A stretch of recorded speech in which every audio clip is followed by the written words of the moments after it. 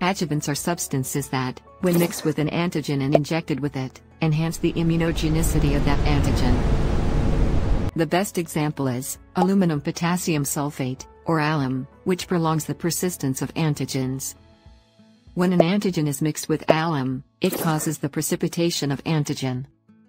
When this alum precipitate is injected into a mouse, it results in a slower release of antigen from the injection site so that the effective time of exposure to the antigen increases from a few days without the adjuvant to several weeks with the adjuvant.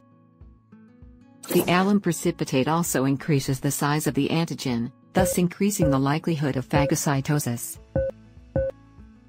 Another example is water and oil adjuvant such as Freund's incomplete adjuvant.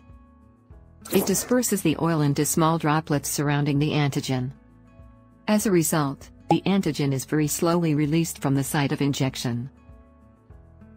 Freund's complete adjuvant contains heat-killed mycobacteria as an additional ingredient.